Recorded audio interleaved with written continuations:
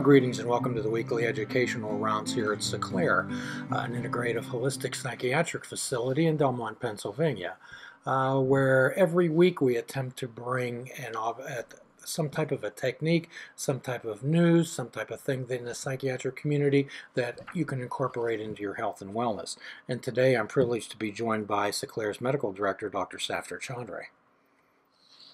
Well, it's good to be here. Thanks for doing what you do, Jim, to keep us excited about literature, psychiatry, mindfulness. And what time is it? I believe it's right now. Right now. Wonderful. So I'm learning from you as we look at the time.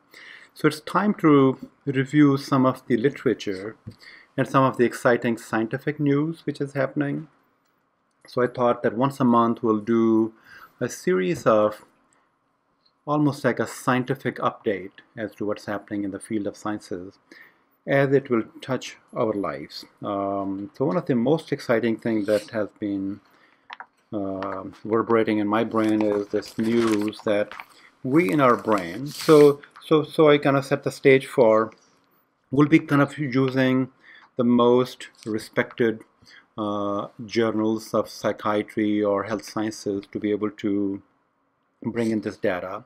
So they're not our information, it is just relaying what's happening in the world of sciences as we know them. So it's almost like doing our homework for you so that you are knowledgeable about some of the things which may pertain in your life.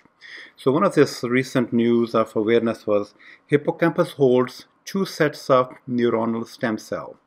So stem cells are cells which can differentiate or become other kinds of cells. As you can imagine, we as 2-cell body at one time become this whole grown-up human being. Eyes and ears and nose and throat and ears and all that. It means those 2 original cells from mom and dad become many cells but different kinds of organs and tissues, and they produce the different kind of, have different kind of outcomes. So stem cells have that potential of becoming a different kind of a cell. And so now we know in the hippocampus we have 2 sets of neuronal cells, stem cells. One can become a memory cell, and the other, it can become mood cell, so which is very interesting. We knew about the memory cells, and we can cultivate new memory cells, but we didn't know about mood cells, which is very interesting. Even though this model is in the animals at this time, we know that the same model, as we begin to learn and discern, can be applicable to human beings' possibilities as well. So that is one. So in other words, if your mood is not very happy, maybe you need to order new cells to have happy neurons. And so that's that. The other is just lack of restful sleep may add to Alzheimer's damage. So it kind of goes back to sleep being a very important element for health and wellness. A research team at the University of California, Berkeley has found evidence that a lack of deep, restful sleep may be the mechanism through which beta amyloid deposits in the brain, which are associated with Alzheimer's disease, destroy memory and bring on dementia. This is a topic that absolutely fascinates me. In our practice here at Sinclair, Dr. Chaudhary, what would your estimate on the percentage of patients that we see that have disturbed sleep patterns? I would say 80 to 90%, if not more. And that's not a very scientific number, but I would say just by the anecdotal and our observation, a large number of people struggle with sleep difficulties. So what we look at here at Sinclair, I know we look at a foundation on people can grow from. Yeah. And quite often that is a restful sleep pattern. Absolutely. So even like today I was seeing a fine person, a young person, and my emphasis was on sleep element. Mood disorders, addiction disorders, trauma disorders, anxiety disorders, all of these can affect our sleep patterns, and thus that being a very sensitive indicator of health or returning to health, and then Alzheimer being just one of the many conditions where lack of restful sleep can be very damaging. So in our holistic view of an individual, we always ask people how they sleep That's correct. and if they're having dreams, as you can't overestimate the healing power of sleep. Hugely. Sleep is underestimated health science. There are doctors who just specialize in sleep studies and sleep sciences or sleep fellowships. And more and more we are recognizing the impact of the technology on our everyday life. So having a computer or a television or a gadget in our own bedroom is not a very good strategy. It's important that bedroom is just used for being able to sleep. And as part of the holistic approach, where here at Seclair we treat individuals, we do not treat diagnoses. And when we're dealing with sleep, quite often it's our duty and our privilege to assist people and instruct them in sleep hygiene.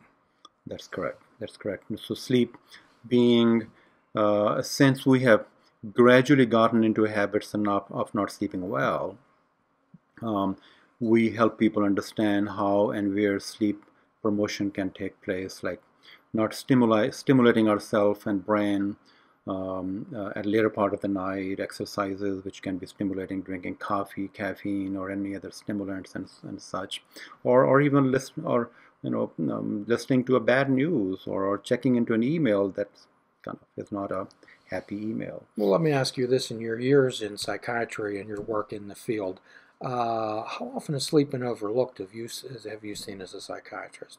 Hugely. Sleep is often, we give people sleeping medicines, and then people use sleeping medicine themselves by drinking alcohol or any sedatives, or these days people are using a lot of melatonin and whatnot. So often overlooked, but when taken care of, not necessarily with the best methodology. I know that here I've noticed that often you attempt to avoid using hypnotic sedatives. Yeah. So I like for people to sleep by themselves. We do prescribe medicines if we need to, but I do not see that as a lifelong methodology of helping a sleep cycle to be in a good place. So that being said, so sleep also can be helpful for obesity. So because during sleep time we are cleaning up our body, and there's a word that echoes here. We flush. The brain can flush out toxic compounds like the beta amyloid and others in our body as well, which can be, it's almost like the cleanup crew is home when everybody's sleeping. So it cleans up our body from all the junk that we accumulate over the days working.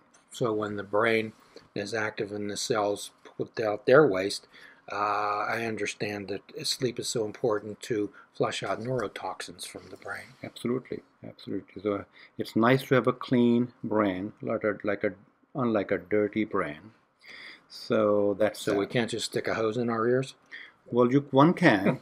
It'll clean up the brain. You may not have much left in there. So with that said, I just wanted to kind of bring up a new scientific journal that just started. At least it just started coming to me, and it's called Genome. Very interesting, just on genes. And look at the first title here: warning, may cause obesity. You know what those are? These are the antibiotics we are consuming these days. Antibiotics that we use ourselves by reason of a medical infection, or antibiotics in our food.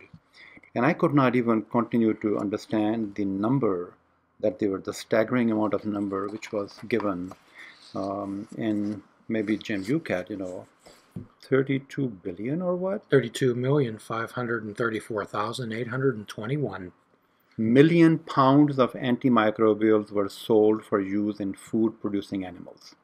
Okay? So this is how much of antibiotics we are giving. Actually, they're sold, they must be used. And so it comes down to the food chain, and then we eat it without knowing what we are eating. These antibiotics do not disappear, and and they are now being linked to the obesity epidemic. And then we are kind of recognizing, these chemicals we are producing, they are affecting a huge number of people. Then 147 billion dollar cost of medical cost of obesity in the U.S. in 2008. There's not a day go by when we are giving something about people's weight issues and helping them become more aware of the importance of, I'll just kind of pick up these numbers here. In 2010, doctors prescribed 258 million courses of antibiotics to outpatient. On an average, that is 833 prescriptions for every 1,000 people, with considerable variation in prescription habits from one state to the next.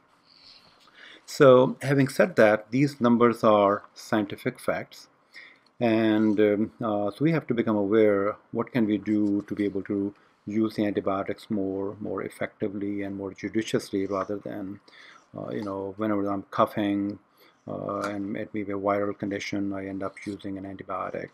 The other thing was a huge thing about the role of various toxins and lifestyle in cancer-producing mechanisms.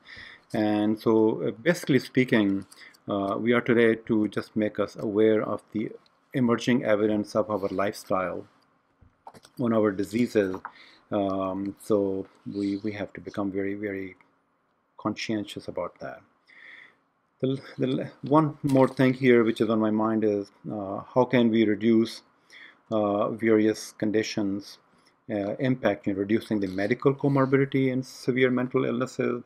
So when people have depression, anxieties, conditions of that nature, they also have comorbid medical conditions.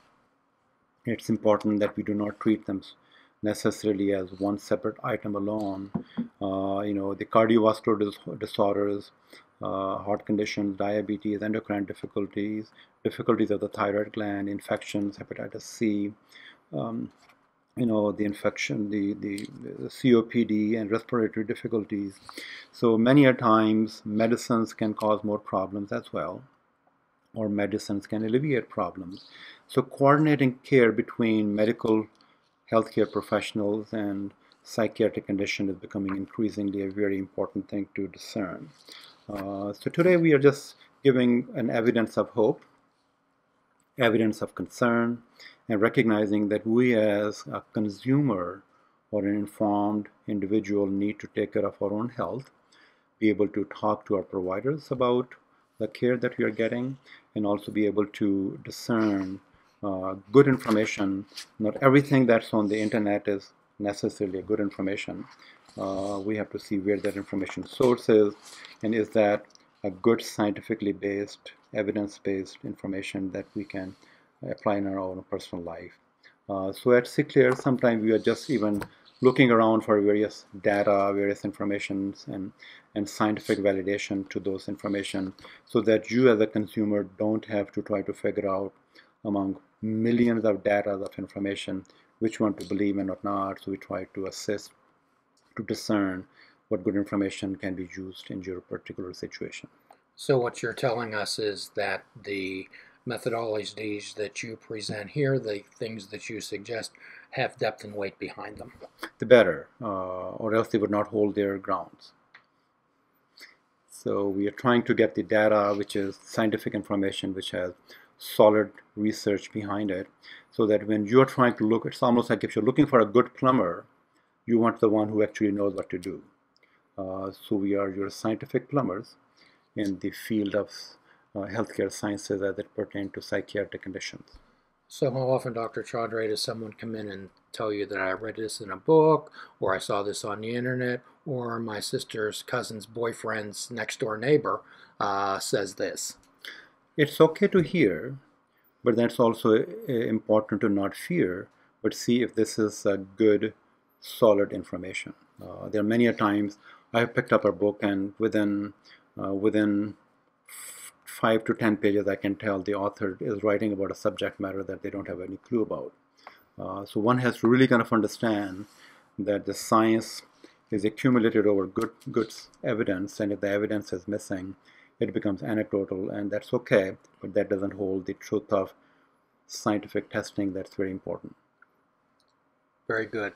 Well, thank you so much for joining us today, Dr. Chaudhary, and we look forward to your next visit. Appreciate your time, and it's always fun to do a scientific review and have fun with it. And a free prescription today would be one of hope. hope, enjoy, and dance called Zumba. Thank you so much for joining us. Thank you for having me.